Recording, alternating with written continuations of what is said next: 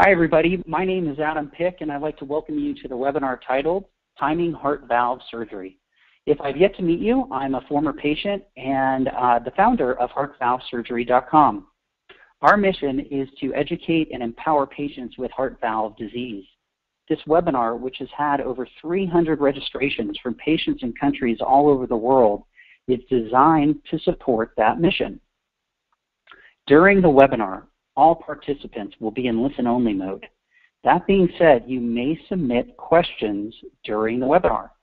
Simply post your questions in the control panel that is usually on the top right part of your screen.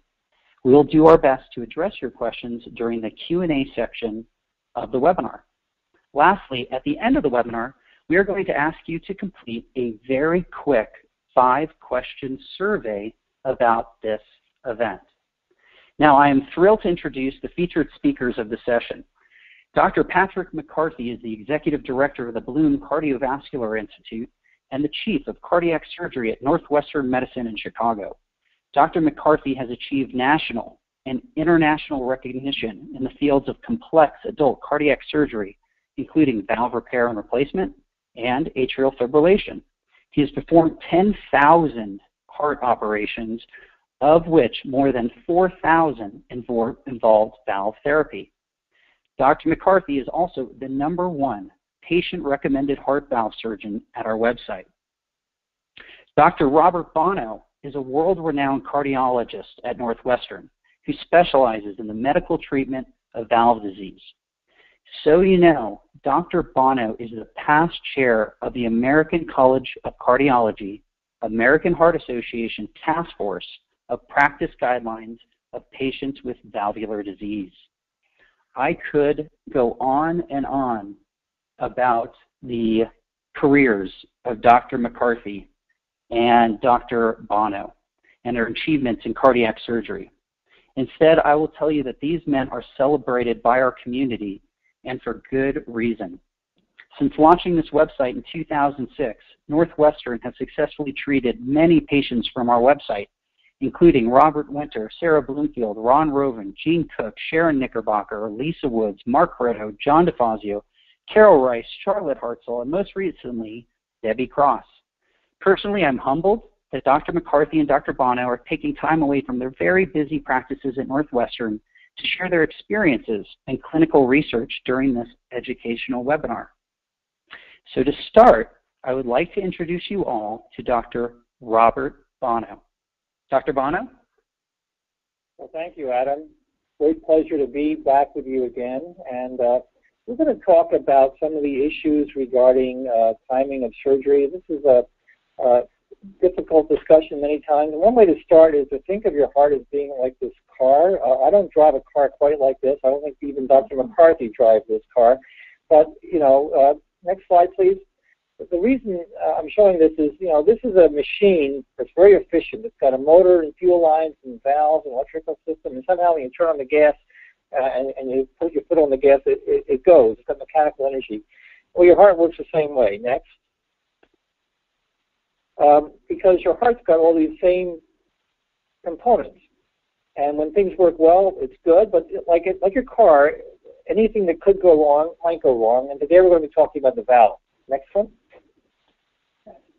So the valves, there are 4 valves inside the heart. We do a cutaway here. Next slide.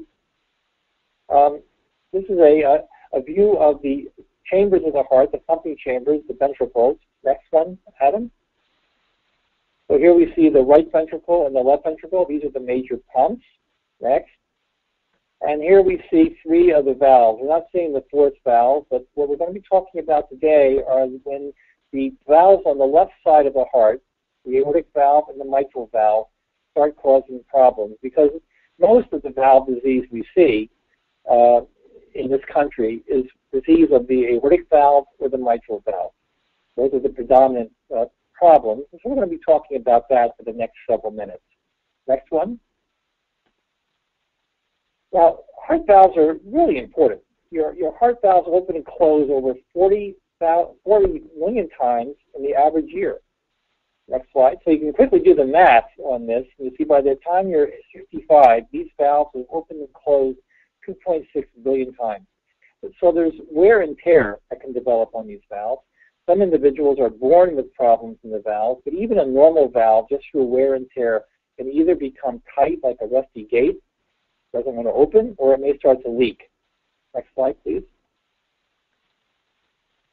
So it's not uncommon then, as we see people getting older. These are data in, as you can see, thousands of people who are healthy, walking around and enjoying a normal life. By the time you get to be over the age of 75, almost 10% of people have a problem with the mitral valve.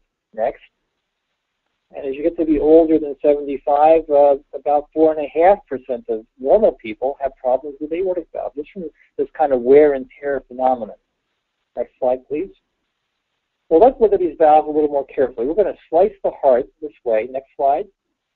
And take away that left part and view it from this direction. So we're going to turn the heart on its side and look in from the left. So this is the kind of view we get when we do echocardiograms or when we do magnetic resonance imaging studies. Next slide. And so now we're just looking at the anatomy again. This is the left ventricle, the mitral valve, and the aortic valve.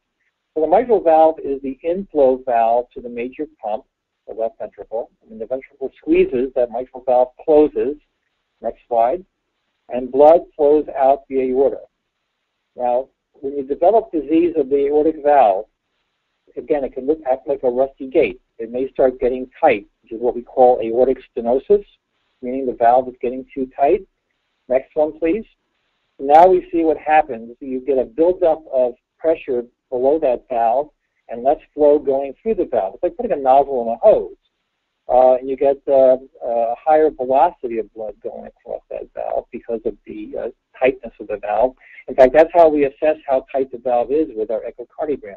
What's the velocity of blood? Next slide, please. Now also, the valve might leak, in which case the valve is like a rusty gate that's stuck open, doesn't close all the way. What happens then is you see blood is going back into the major pump, the left ventricle. That's going to make the ventricle get bigger because of the extra volume going backwards. Next slide, please. So here are the problems that can occur when you've got aortic stenosis. You get a higher pressure in the left ventricle to open that valve. This causes thickening of the muscle, as if you were lifting weights, so the muscle gets thicker. Over the course of time, that can lead to weakening of the muscle, cause heart failure. And because of the problem with those higher pressures or not enough blood getting out to the rest of the body and the brain, you might get symptoms of shortness of breath, chest pressure, or lightheadedness.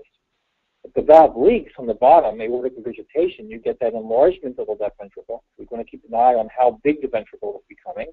That can also make the muscle get weaker over the course of time. And the kind of symptoms patients get are being either short of breath or having chest pressure. So anyone with aortic valve disease, whether it's stenosis or regurgitation, symptoms become very important. We don't want to miss those. Next slide, please. And then finally, the mitral valve can also cause problems. And the usual problem that occurs with the mitral valve is that it leaks. Next slide. So you get, instead of that valve closing properly, you get these high pressures going back into the left atrium. Not enough blood is going forward. And those high pressures in the atrium can transmit themselves back into your lungs and make you short of breath. In addition, next one please, Adam, those high pressures also make the atrium get bigger and dilate. And when the atrium gets bigger, that's a problem because that's when you can start developing rhythm problems in the heart, such as atrial fibrillation, where the atrium starts going very fast.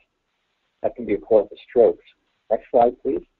So the problems with mitral regurgitation are that you can get weakening of the left ventricular muscles, working harder to get enough blood going forward, elevated pressures in the lungs, you're short of breath, atrial fibrillation from those big increases in size of the atrium, the risk of strokes, and then finally, the high pressures in your lungs can also make the right ventricle begin to malfunction so that the tricuspid valve can leak. Dr. McCarthy can talk about that because many times when he repairs the mitral valve, he also has to repair the tricuspid valve. Next slide, please. So this is our job then when we're seeing patients, when we're talking about timing of surgery. We want to do this late enough that it justifies the risk of the intervention. Next. But we also want to do it early enough to prevent irreversible muscle dysfunction of the ventricle, high pressures in the lungs, what we call pulmonary hypertension, or these chronic rhythm problems. Next, please. And in some cases, we want to do it early because if we operate early, properly, we also make people live longer, and we prevent premature death. Finally, one more for me, Adam, is this final slide. Here's some topics for discussion. How rapidly does valve disease progress? It's highly variable. It's usually slowly progressive. You need to keep an eye on this. And it's hard to predict exactly how rapidly it will occur. This is why you need to see your cardiologist frequently, at his or her discretion. Have these tests done periodically. Are there medications to delay progression? Not really. These are some plumbing issues. There's no medicine to make things structurally normal and either prevent narrowing or leaking. The risk factors accelerate progression. They do, particularly aortic stenosis. If you have a high cholesterol, if you're smoking, things like that, that can make the aortic stenosis get worse more quickly. Is imaging useful? Absolutely. We need to do echocardiograms. Sometimes we do magnetic resonance imaging, sometimes CT scans to characterize what the ventricle is doing, how tight the valves are, how leaky they are, and how often depends upon the severity of the problem and whether things are showing signs of progression or not. Sometimes we do echocardiograms every 2 years. Sometimes we do echocardiograms every 4 to 6 months. Are there other tests? Not really. Sometimes blood tests can help. Blood tests to determine how hard the heart is working. We can talk about that later. These are called biomarkers of being to be promising in blood tests. The major tests are imaging tests. Second opinions, very important. We see many patients who come here for second opinions, and we always recommend to our patients when there's difficult decisions to get all the information you can, get good, credible advice from people who know a lot about heart valve disease. And do physician guidelines help in management? We believe they do. They help to kind of standardize the care of our patients as we get more information and more evidence about the right things to do, especially in this case to start considering earlier surgery. These guidelines do help to kind of codify the way that the physicians are talking with their patients and sending our patients to good surgeons like Dr. McCarthy. And I think at this point I'm going to turn the microphone over to him, Adam, so that he can tell you how he addresses many of these questions also. Thanks, Bob. Hi, Adam. Let me know if you can't hear me. I brought the phone over closer, and so hopefully you'll be able to hear me. You can move on to the next slide. First, Adam, I want to thank you once again for all that you do for the patients in this community. Wednesday is my office day, and I saw 10 new patients today, and I think 3 of them were holding your book when I walked in to see them. And not only is it good to get the patients information, but also to get them the right information, which is easier said than done. So Bob had referred earlier to the impact of the guidelines, and I wanted to give the surgeon's perspective. First of all, these are essentially a guide that is published by the American Heart Association and the American College of Cardiology. And Bob Bonow was the lead author for years on this and is still one of the people that is on the guidelines committee. And it's a group of experts that get together and they try to come up with what should be, in a sense, the rules for when patients should go for surgery.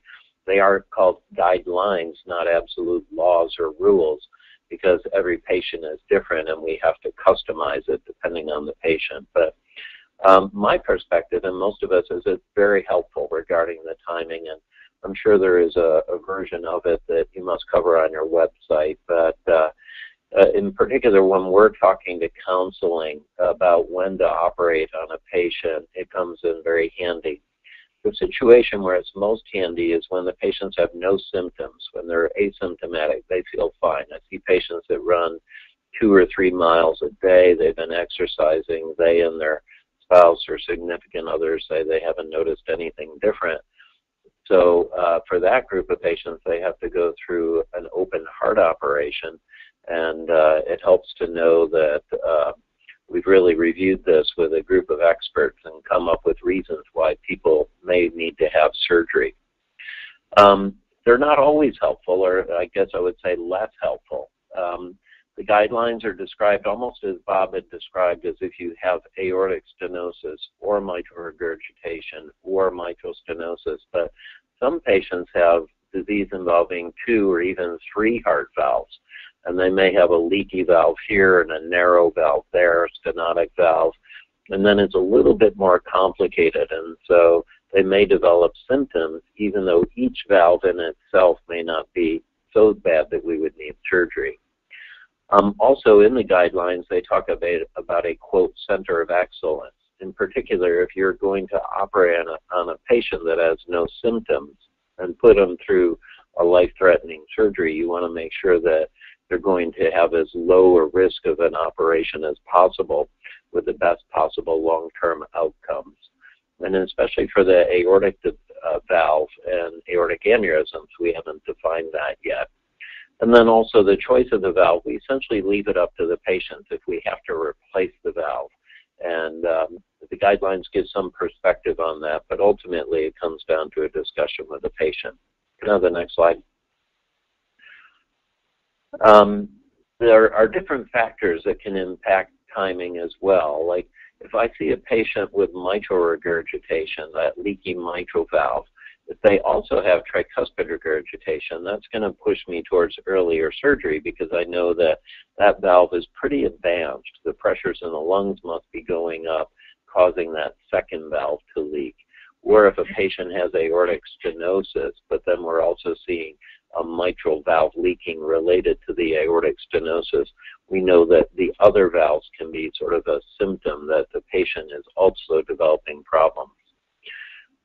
Bob had mentioned atrial fibrillation. The atria are the upper chambers of the heart, and they frequently become enlarged in heart valve disease, and then they fibrillate, which means they quiver, so they don't contract the way that they're supposed to, and you can form a blood clot. The blood clot could break off and cause a stroke, or it could go elsewhere. You hear the Pradaxa commercials on the news at night all the time about that. So if a patient has enough valve disease that they've formed atrial fibrillation or they've developed atrial fibrillation, it's another factor that may say it's time to operate on that patient. There's a specific condition called bicuspid aortic valve disease. John Ritter, the comedian, had that. About 2% of people are born with only 2 leaflets or a bicuspid aortic valve instead of the normal 3 leaflet. They also may form an aortic aneurysm. The aorta is the big blood vessel that leaves the heart, and it gets enlarged. They're at risk for the complications from an aneurysm, such as rupture, or the layers may split. So there's other things that also impact the timing. Some things may make us less prone to do surgery. So for instance, you'd heard from Dr. Bonow about how many patients may be elderly. They're well into their 80s, or even saw a 90-year-old patient earlier today. So if those patients have kidney problems, such that we're worried they may go on dialysis if they go through surgery, if they have emphysema. Earlier I saw 2 patients that were thought perhaps had early cirrhosis. That also can impact the risk of an operation. And so those are the type of factors that we have to take into account as we talk to individual patients about what's the risk and what should the timing be of surgery.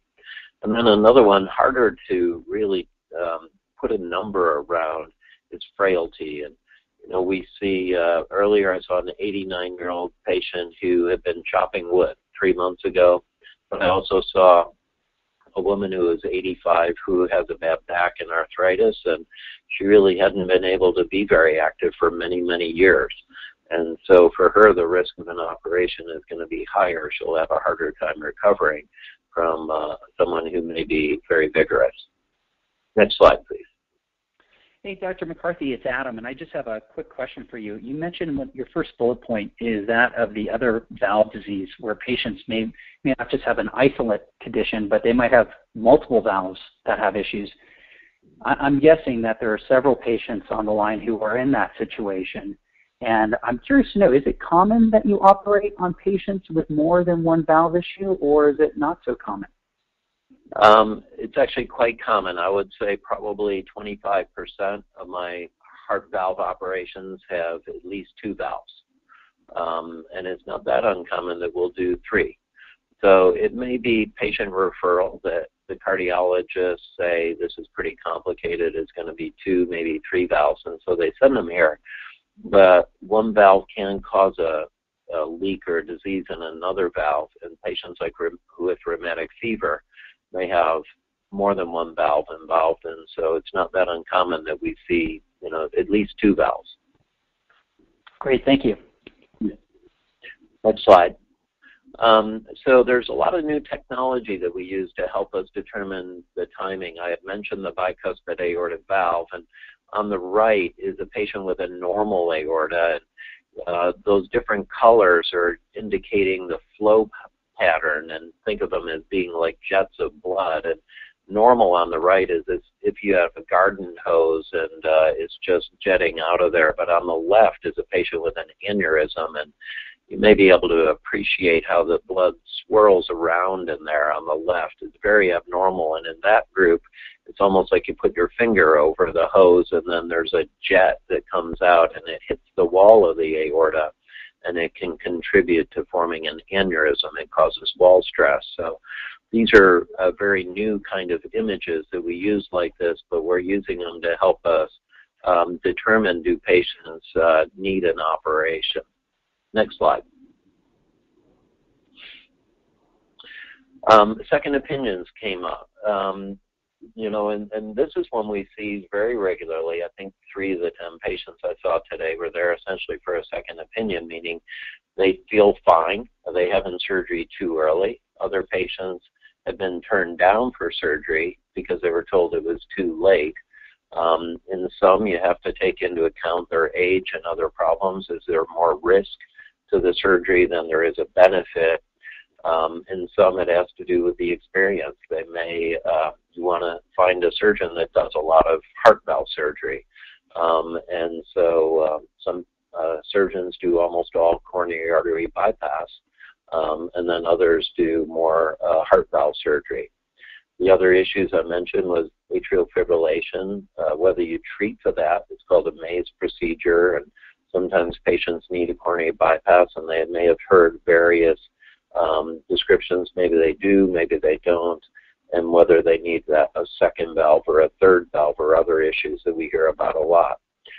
People come to us a lot about minimally invasive or robotic approaches, and I just always tell people the things I have in mind is what's the safest operation for them and what's going to be the one most effective, and that's the primary part.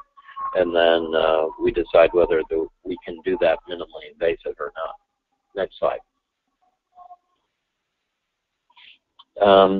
It comes up, are most operations elective, or do you have emergency valve surgery? So the vast majority of operations are elective. Some of the patients that I saw today are going to be scheduling their surgery well after the holidays into January or even February. In particular, a leaky mitral valve. Those patients may be pretty much asymptomatic, and so they may be waiting quite a while. The same with aortic insufficiency, that leaky valve. But patients with aortic stenosis, where the valve doesn't open very well, many of those patients may be developing chest pain, which is angina. They may be very short of breath, which is a sign of heart failure. And occasionally they'll even start to pass out. And those can be urgent. And sometimes we even put the patient in the hospital. So many of that group of patients will try to operate on within 30 days.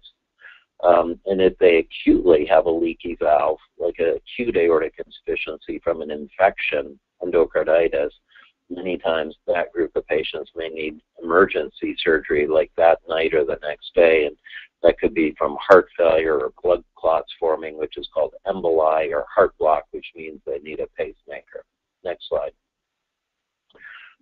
Since I knew that we were going to talk about this here, I just quickly asked Jane Cruz, who works with us, to pull our valve experience. And so of this about 4,600 valve operations, 83% are elective. Those are outpatients. About 15% were in the hospital for various symptoms, and so we needed to do surgery before discharge. Only 2% are true emergency, where there's some serious infection or other reason that they need to go like right away. Next slide. It comes up, should I have, if we have to replace the valve, which we do, especially with the aortic valve, should it be a mechanical or a tissue valve? So neither are perfect. Both have their pluses and minuses. It's in the guidelines. The mechanical valves, the problem is you have to be on warfarin or Coumadin forever, really. The good news is that the valve will theoretically last forever. But sometimes bleeding issues come up, and then we have to take the valve out and change it because patients can't be on warfarin. And there is a risk of a stroke associated with those valves. So in general, they're not as popular as they were 20 years ago. The tissue valves, for most patients, you can get rid of the warfarin after 3 months. The older the patient is, the longer they'll last. I frequently tell a patient about 80. On average, it'll last about 30 years and come back and find me when they're 110. So for the older patients, almost all of them will receive tissue valves, but even younger patients, because if you're in your 50s, you may be able to get a so-called valve-in-valve, which is a way to replace heart valves without surgery through a catheter, and we're already doing that.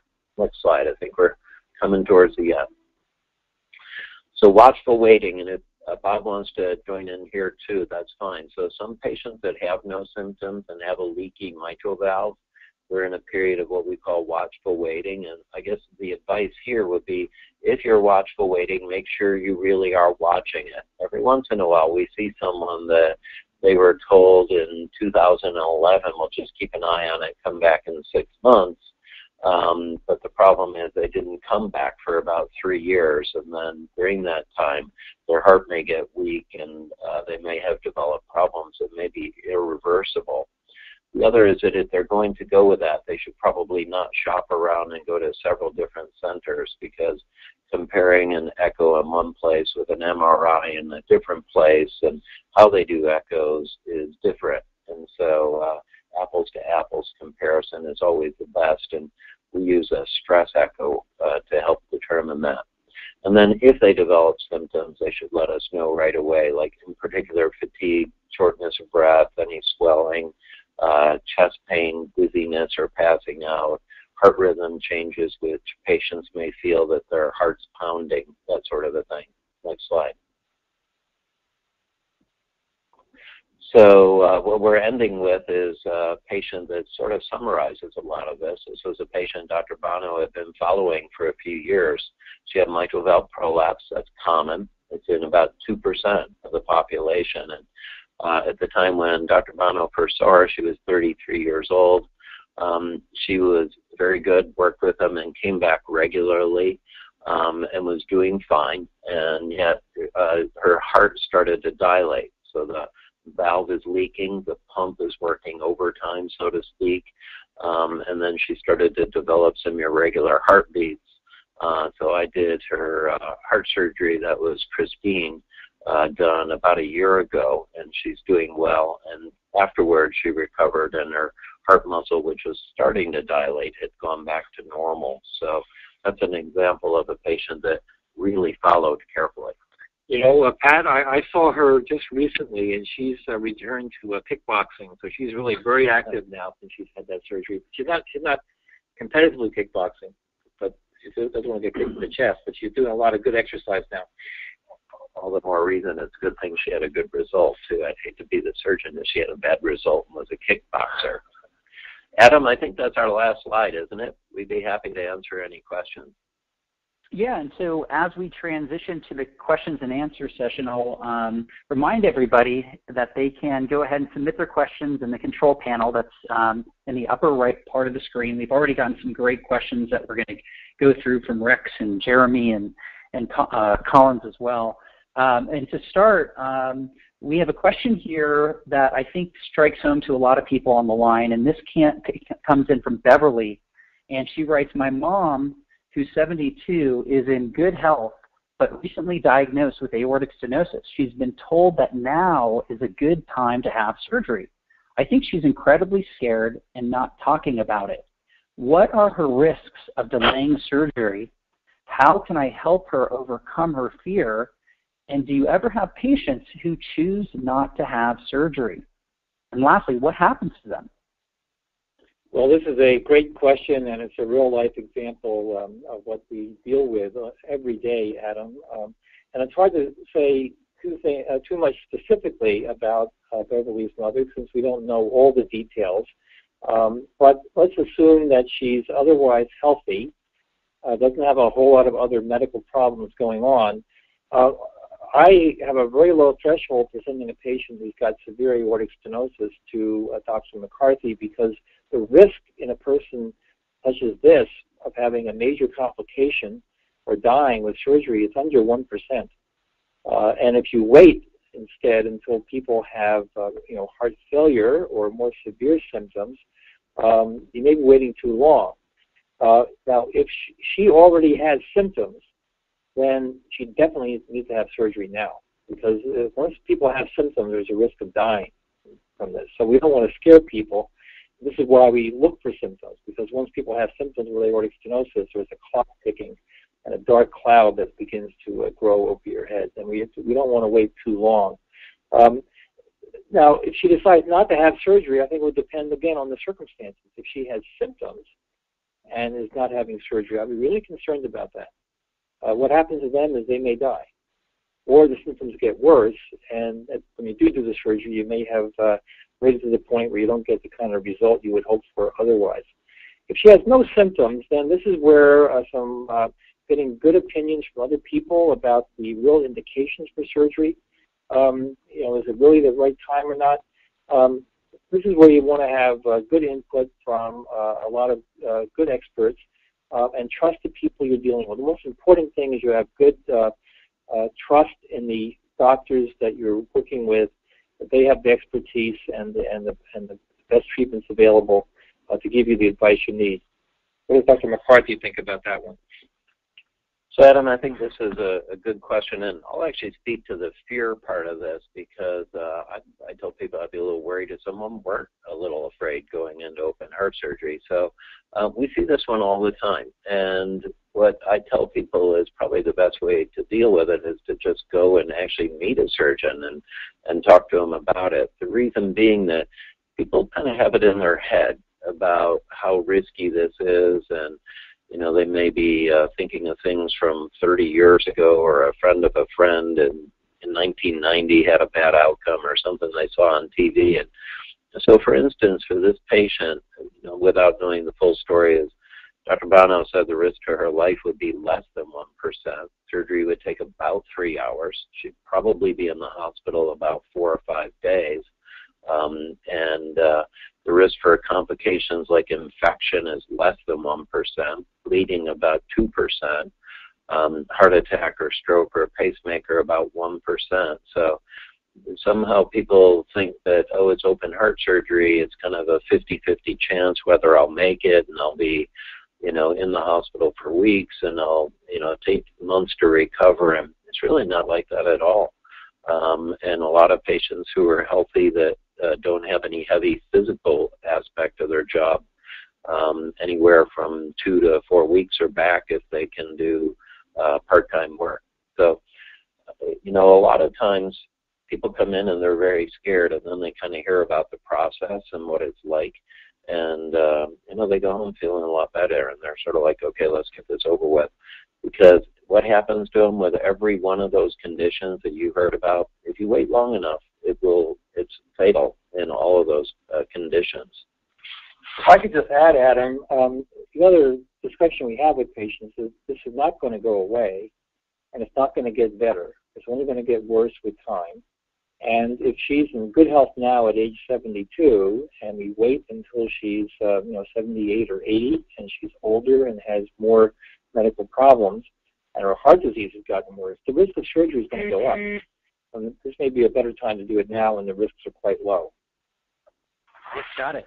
And so a follow-up to that question, you both referenced the mortality rates here being very, very low at 1%. Now, is that data, is that standard across all cardiac centers, or is that at Northwestern? How is that data being developed?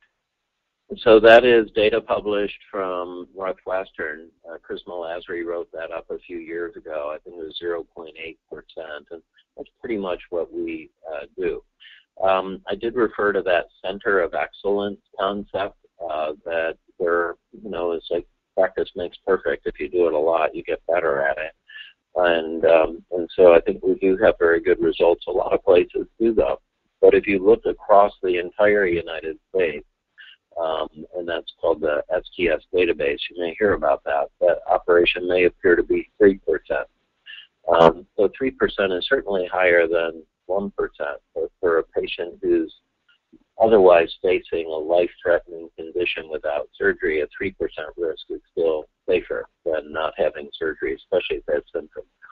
And Adam, we also have some data from Medicare where we could essentially get all the information for anyone over the age of 65 having surgery. And as Dr. McCarthy said, the risk is in the ballpark of about 3% across the board.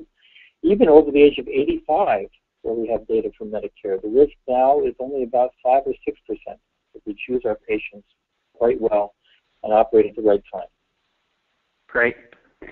So moving on, Brad writes, I understand your webinar is about timing surgery, but I want to know when and what technology might develop to eliminate the need for surgery.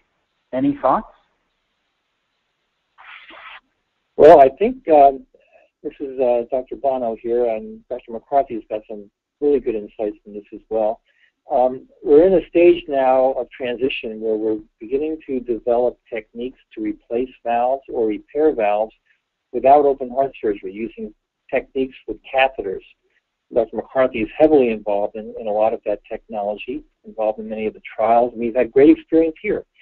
At the current time, these techniques are being used in patients who are considered too sick for surgery or have a high risk for surgery.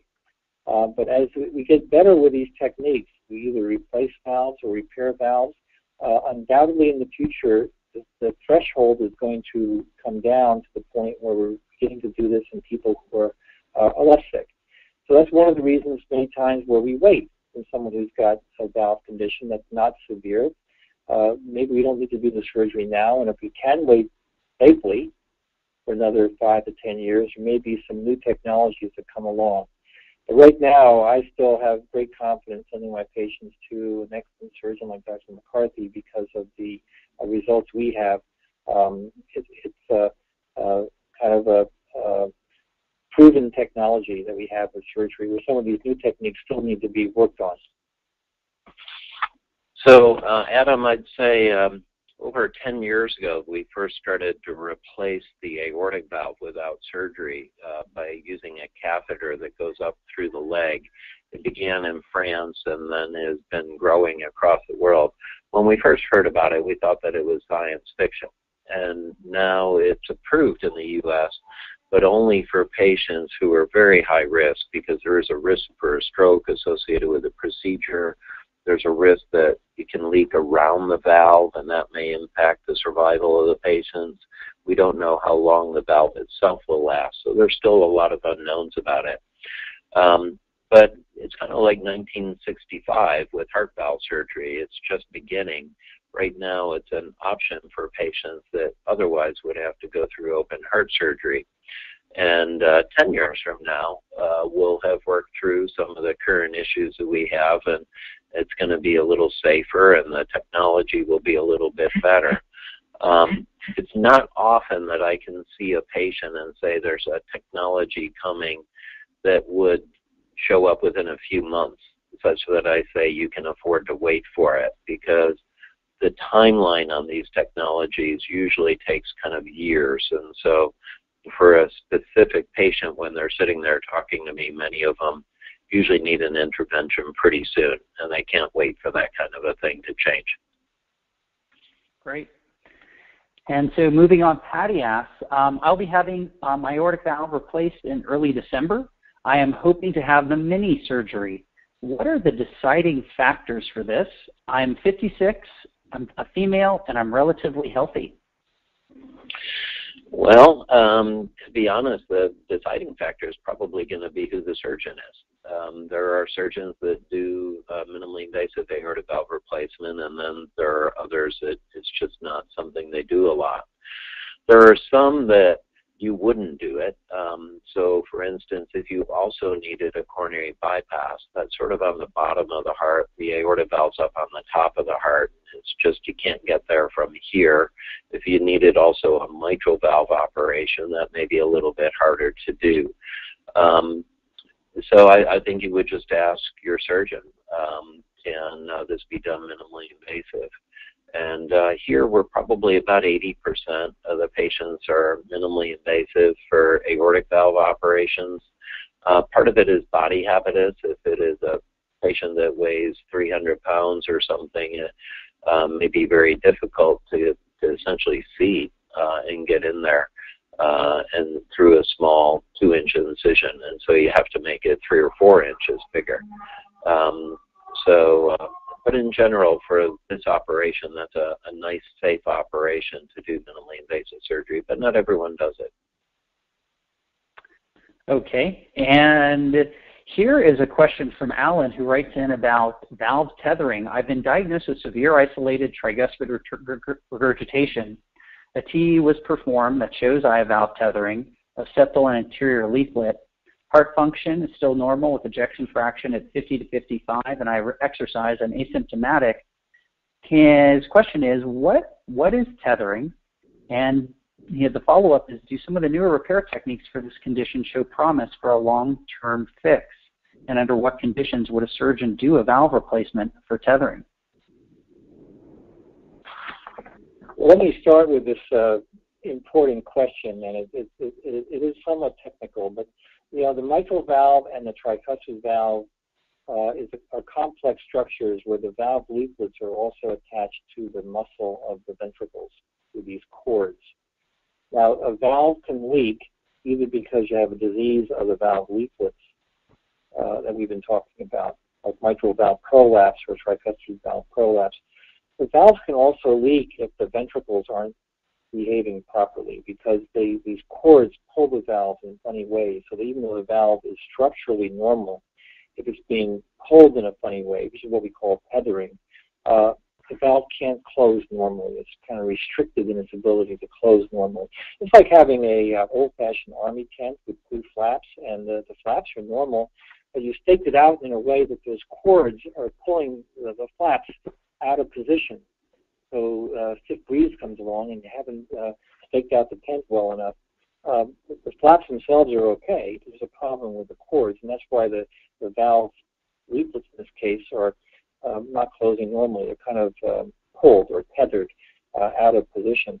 That usually occurs in people who have symptoms. So again, you can't figure out exactly what's going on here with Alan, but there could be an issue there. But those valves can also be repaired, and maybe Dr. McCarthy can talk about how he would approach a problem like that. So tethering of the valve with normal right ventricular function and size is unusual. Usually when there's tethering of the valve, it's because the right ventricle is dilated and it's essentially pulling the valve down, causing tethering. So one of the first things would be to find out, is there a different cause for the tethering? Like sometimes there's inflammatory reasons like rheumatic fever, an old history of that, or endocarditis, which is an infection, and there's an unusual tumor called carcinoid of the liver and things that can affect the tricuspid valve. So if it's just simple tethering that is doing it, essentially then it's going to depend on the amount of tethering.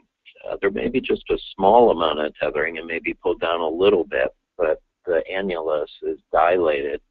And then if you put a ring around it, you make the annulus smaller and the leaflets will hit back together and they'll overlap properly.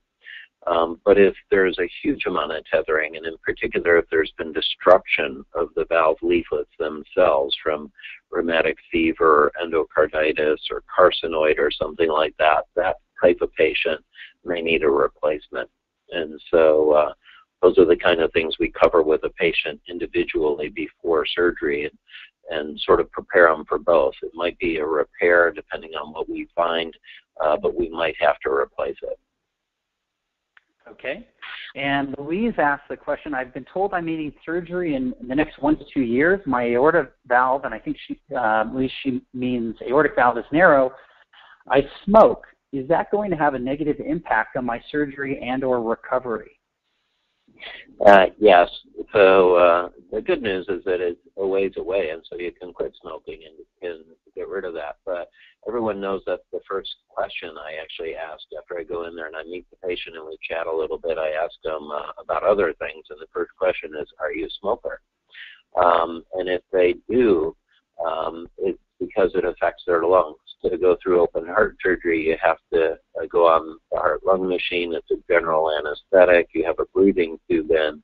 And the patients that are smokers, that affects the cilia, the lining of the lung. And so their heart may be totally fine, but sometimes their lungs have trouble afterwards. Now, if I see a patient that is a smoker and they need surgery, we really would like them to quit smoking for at least 2 weeks before. And so if she's told she may need surgery in the next 1 to 2 years, this is a great time then to really work at stopping smoking and doing whatever is available to stop that. Yeah, I would stop now. I wouldn't wait until 1 to 2 weeks beforehand. Now's the time to stop. Get those lungs all nice and healthy. Yeah. Okay, we just have a question that came in from Linda Error. I don't have a slide for this one. She says, I am at 0.8 opening in the aortic valve. All my other valves are healthy. Is it time for me to have surgery? Did I hear 0.8, Adam? That's 0.8. correct. Yes. Yeah, so that's how we would define severe aortic stenosis. And this is a difficult question, even someone who's got no symptoms. When the valve is that tight, the likelihood of needing surgery over the course of the next 5 years is very high. Not everybody, but almost everybody over the next 5 years is going to start developing something that would want you to do the surgery, usually a symptom. And if the likelihood is that high, you really don't gain much in waiting, and you may lose something in waiting. So it's a difficult decision if you're really feeling fine. But as I said before, it's not going to go away. If it's already 0.8, which is a normal valve opens to about 3 to 4 square centimeters. 0.8 is less than 1 square centimeter. You can start looking at the inside of a fountain pen, and that's kind of what it looks like. Very small opening. That's going to get worse, and it may get worse quickly. It would not be wrong to have that discussion now about having the surgery while you're healthy. So, Adam, I think Dr. Bonow also made an assumption that there weren't symptoms. If that patient has symptoms and it is 0.8, it's really time to have surgery because the risk for that patient's life in the next year is actually quite significant. So even when we have patients that say that they're asymptomatic, you talk to them for a while and they say, well, I used to be able to do this, but now I'm older and so I don't do that. And, you're thinking, well, they're only 75. And so what we do is an exercise echo frequently. What we'll do is that we put them on a treadmill, we do an echo before, and we have someone there to actually watch them as they go through it.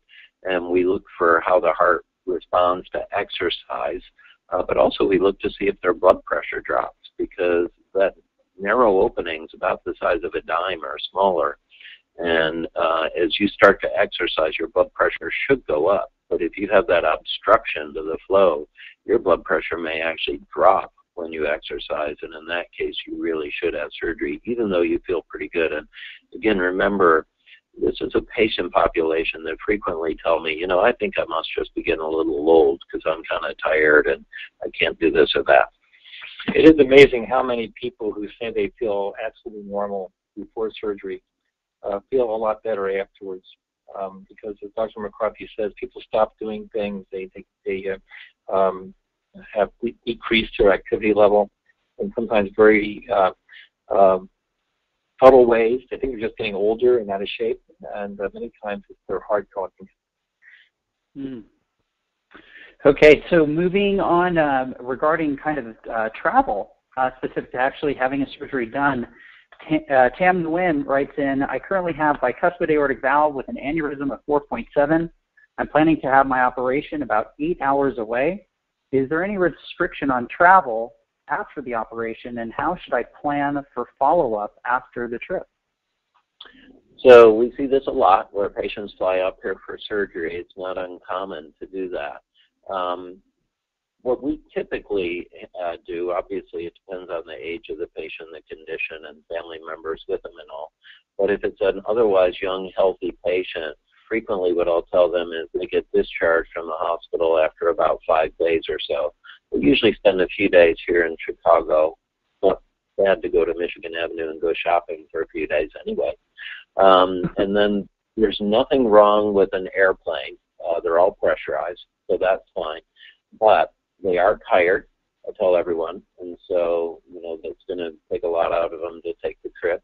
The second is they can't lift anything over 20 pounds, so either they have to check their luggage or have somebody with them that's going to do all of that for them.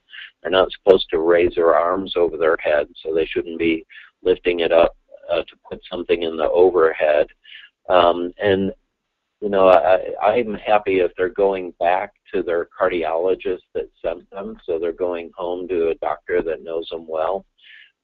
Sometimes people want to go to, Thailand on vacation or something a few weeks after surgery, and that's probably not such a good idea. But if it's a young, healthy patient and they can manage the logistics of travel, then we typically let them out of the hospital, see them in 2 or 3 days afterwards, and then clear them to fly home. Great. And here's a question that just came in from Roseanne Caseforth. Again, I don't have a slide for this, but it's an interesting question. My son, 18 years old, has bicuspid aortic valve with aortic stenosis, and his aorta is enlarged and slight thickening of the heart wall. He also has regurgitation. His stenosis is now in the serious category. He is restricted from lifting weights. The doctor is still waiting for symptoms. He has occasional lightheadedness when standing, and doctor knows this, but isn't concerned. He recommends a stress test this spring. We've been monitoring this for 5 years. I'm concerned that he isn't having surgery soon enough and will miss the symptoms. Do you have any thoughts for Roseanne? Well, Adam, I hate to weigh in from a long distance on this one, but it gets back to this whole point about getting all the opinions you can. So it sounds like the mother is appropriately concerned about her son, and from what you're describing, I would be concerned too. And so get all the opinions you can. What's going on with this lightheadedness? So that sounds like he's got right aortic stenosis and is lightheaded. That sounds like a symptom to both Dr. McCarthy and me as we're looking at each other when you were describing this. So I'd be concerned too. Again, I don't want to tell you what to do from long distance, but I certainly would tell you to get all the opinions you can to feel reassured. Okay. And here's an interesting question from David Clark, who writes in, 2 weeks ago, I had replacement of my aortic root and aortic valve. My question is, how do I prevent infection of my pig valve, and what precautions should I take to care for it? Well, this is a great question, and it gets back to why we don't recommend replacing valves in everybody who has valve disease. We wait until there's a real indication for it. Because there is a risk of infection, and the infection is somewhat greater after you've had valve surgery than before. And so it's not that great a risk, however. And therefore, I wouldn't be overly concerned about this.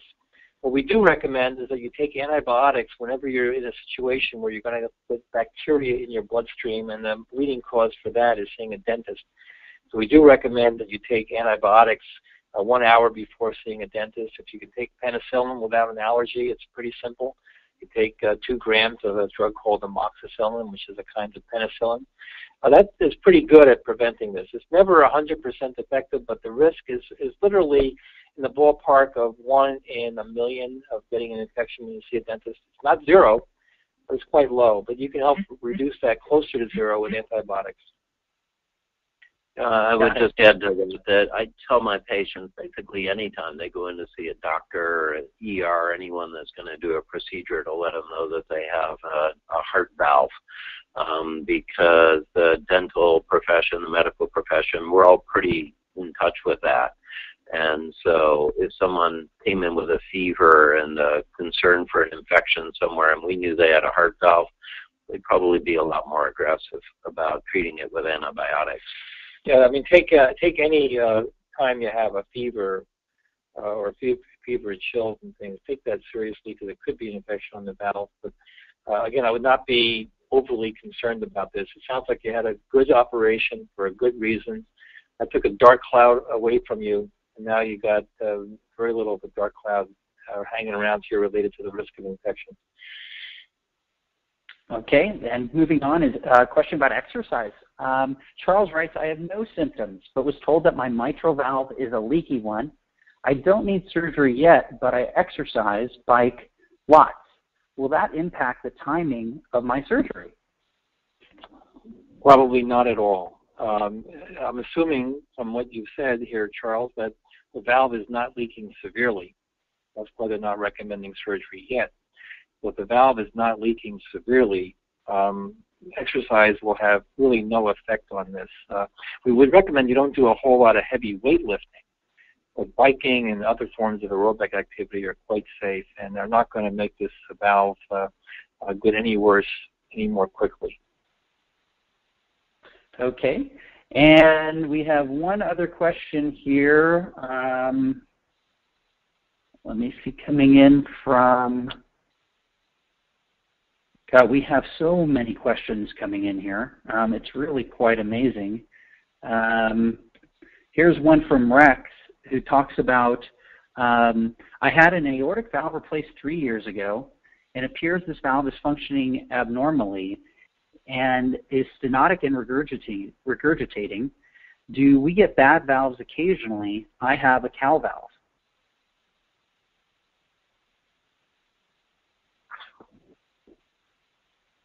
So, Adam, if I heard the question correctly, you've had the valve replaced with a what's called a bovine pericardial valve, Cal valve, and now it's both tight and leaking. It's hard to say exactly how to manage that right now. It really depends on how severe this is. A lot of times a valve that's been replaced will have a little bit of tightness or a little bit of leak, and that's not a major problem, and we can just follow that.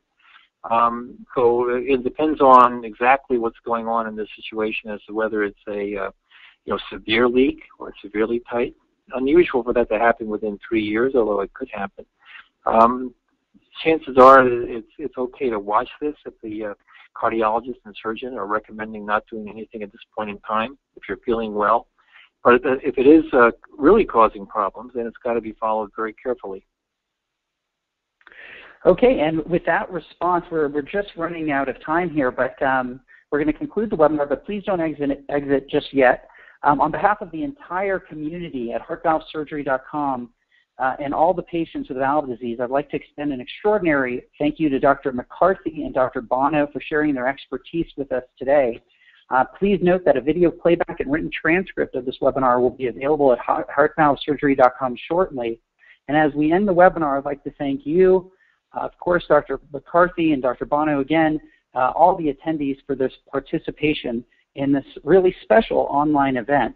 And as we close, I'd like to ask you to complete a very quick survey that is about to appear on your screen. And as we always say here, keep on ticking.